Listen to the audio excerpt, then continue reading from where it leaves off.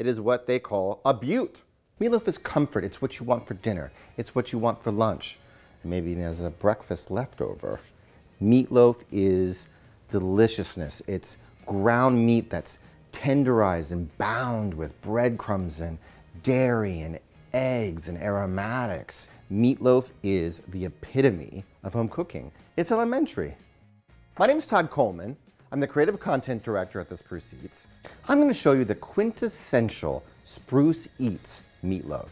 Then I'm going to show you a buttery smooth Italian meatloaf that has aromatics that are sauteed and pureed with bacon inside, and then this party delicious wonder, pinwheel stuffed prosciutto wrapped meatloaf.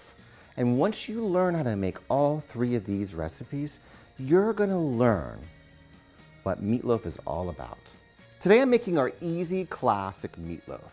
And what do you need for that? First, meat. It's in the name, silly. In this case, we're using beef. We're gonna add a number of things to the meat to transform it into meatloaf, right? First, we're gonna add some eggs.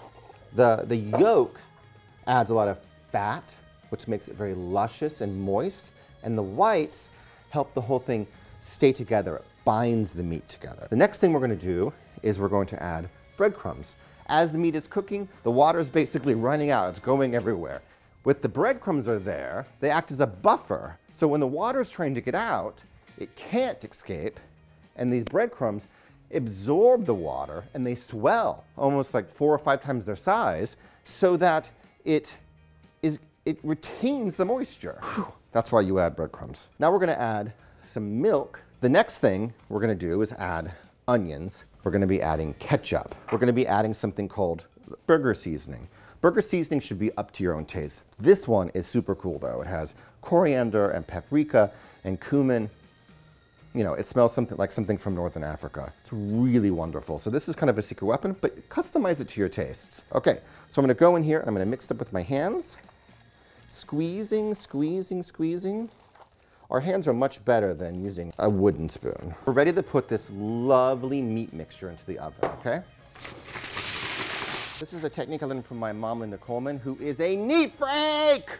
She wants to be able to lift this out and have a nice clean pan and get cleaned up as fast as possible. Anyone that knows my mom knows this to be true. But it just makes things nice and easier as you pull out to rest it. And yeah, you don't have to do as much scrubbing. So now I'm gonna next add the meatloaf mixture here.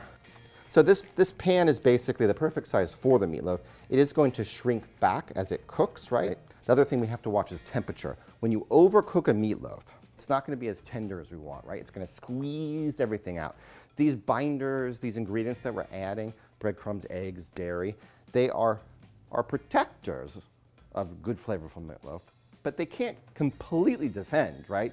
Overcooking it is like when you knock down the castle wall and then everyone just runs in, right? You can defend, but you can't hold back everything. They're your friends. They're helping you. But the thing that you need to do is not overcook it. Okay, I'm gonna put this in the oven, 350 for about an hour. I'm gonna watch it to make sure that it doesn't overcook. And now we're gonna make the glaze. Kind of the best part.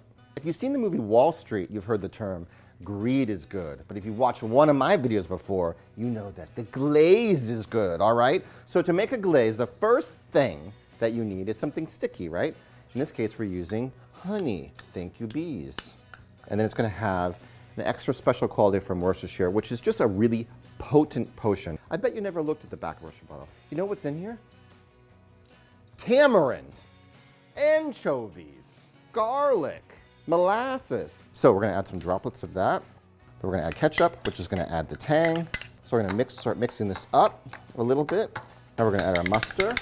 Glaze is good. That's a good line, glaze is good. Let me know in the comments below if you want a t-shirt with glaze is good, your new motto and mine, on a t-shirt. All right, so the meatloaf is out of the oven. Gonna put on the glaze now, okay? Now, we have our glaze on our meatloaf. We're gonna put this back in the oven and let it get nice and crusty on top. Again, we want it to caramelize. It's gonna take about 10 minutes, okay? Let's put it back in. So here we have our classic easy meatloaf. I've removed it from the oven. I let it rest for about 10 minutes. We see it's nice and brown. We're using my nifty handles that I learned from my mom, right, to move it onto the board. You can see here when you're pressing down onto it, it's firm but still gives a little bit. Let's cut into it, okay? Looks nice and beautiful inside, look. It's not dry, has a little bit of juice. I'm gonna do a little taste test on the edge here. That is so good. Savory, sweet and tangy from the glaze. All right, now we're gonna make a sandwich. The MLT, right? Meatloaf, lettuce, and tomato. If you think this looks good, wait until you see my Italian meatloaf. Oh, it's gonna blow your mind. All right, so now we're gonna make our Italian meatloaf. So we're gonna up things up a little bit. We're gonna turn it up to 11. You're gonna see some similarities, but you're gonna see some differences. I'm gonna explain each one, so try to stay with me. So first, what we're gonna do is we're going to saute some veggies to be inside. They'll act as a buffer and also provide texture and more flavor, okay? So we're not only going to add these classic aromatics, again called mirepoix in French, if you care. I don't really. We're gonna be adding some mushrooms, okay?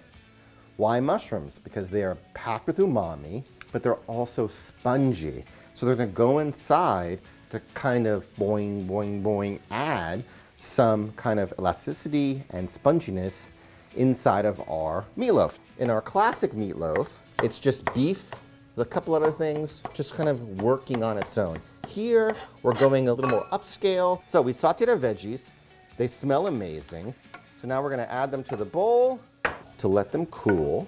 In the first recipe, we did dried breadcrumbs, right? In this recipe, we're taking it a little bit to another level like we are in each element for this meatloaf. And we're gonna make our own breadcrumbs from fresh bread, right?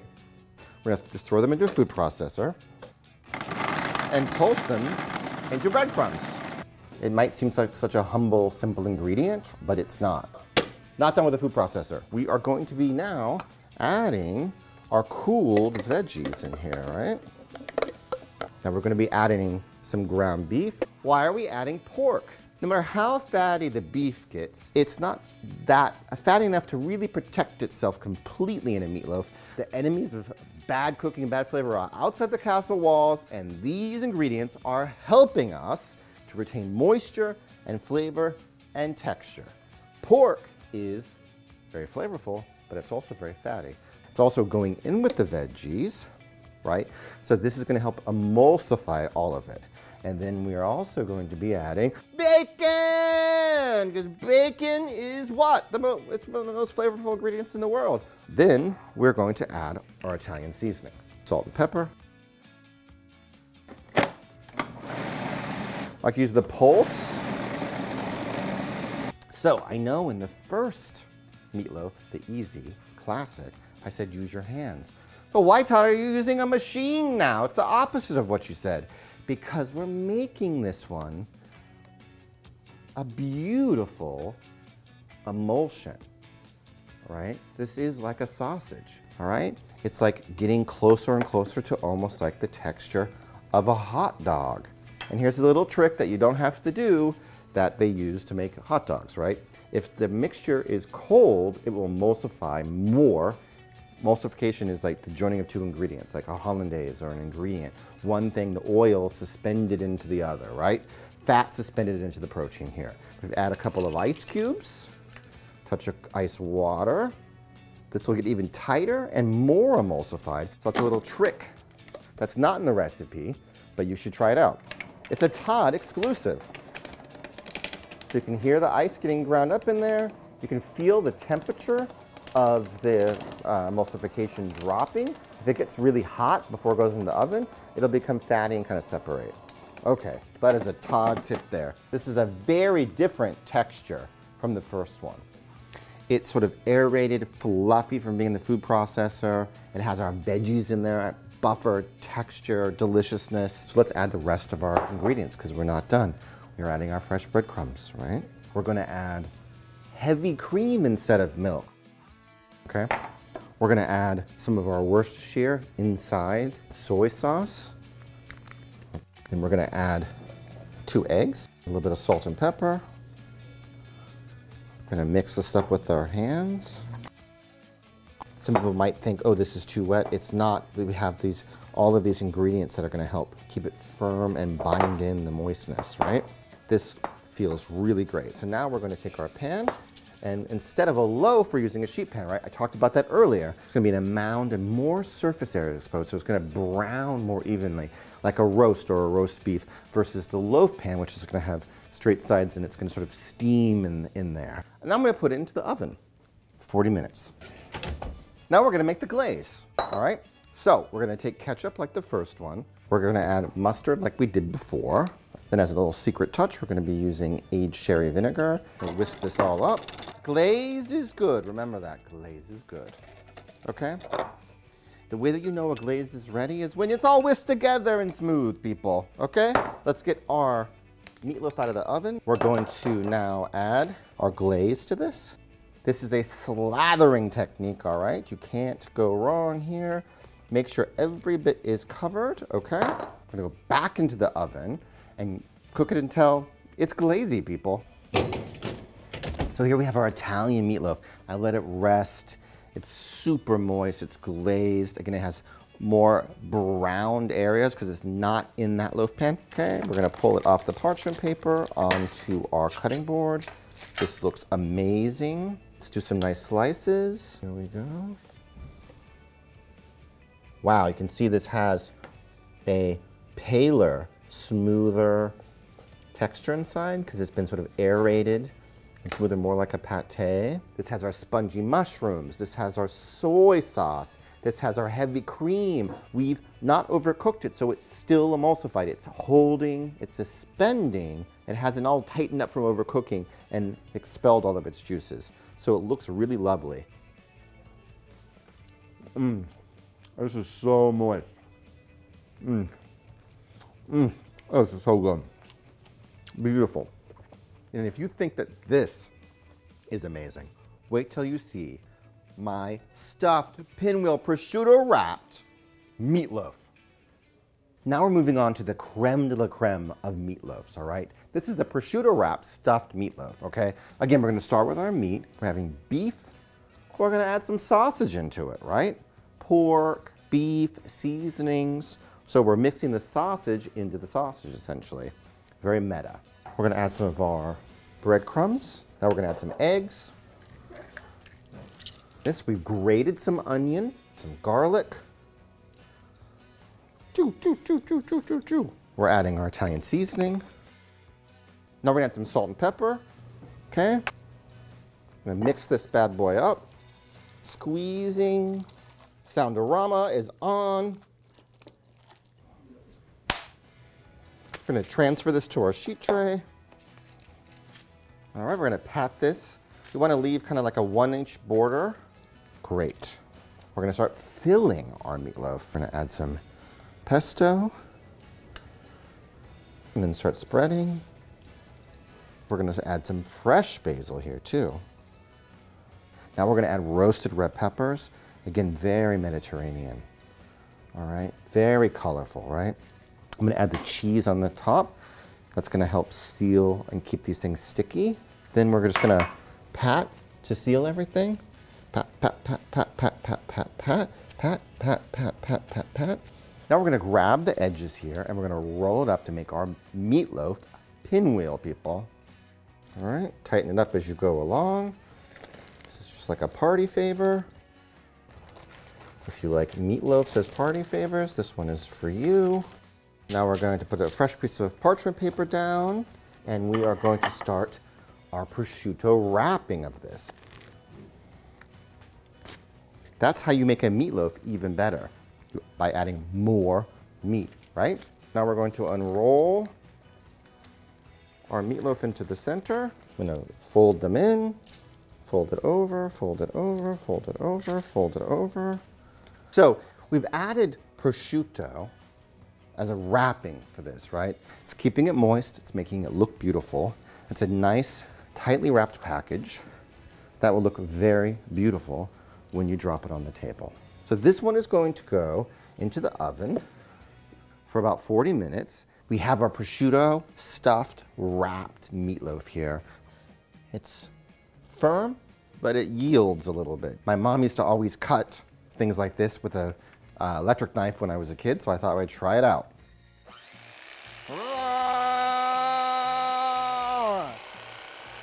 Oh, it's like butter. Look at that beautiful pinwheel, people. Woo! Woo-ba-ba-ba-ba-ba-ba-ba. This meatloaf is the ultimate. You can invite the president over for dinner for this meatloaf. This is so beautiful. It's so elegant. Wow, look at that bad boy. Look at that molten cheese. The pesto. Wow, look at this. This is a thing of beauty. It is what they call a beaut. Whoa. People, get out of here. I'm so good. Oh. I promised you that you would learn how to make meatloaf, and I've delivered. Tell me in the comments how much you love this. We started with the classic, most easy. This is the one we know and love. Showed you how to make it, told you why we were adding these ingredients. We're not just bulking it up so we can feed more people. We need to add these other ingredients to bard, to bind, to moisten, right? And this is, you know, the ultimate one, but, you know, you also might love the middle one that I made, the Italian one, right? That was beautiful, so moist. Literally, when you bite into it, you can taste the trapped moisture that's just hitting inside, just clinging inside, right? It just explodes in your mouth. Meatloaf is comfort. Meatloaf is a all-in-one pan meal. Just don't overcook it, please, okay? You want to follow all the steps. Just trust me, watch it in the oven, pull it out early, and you're gonna be fine, and it's gonna be delicious and moist and tasty.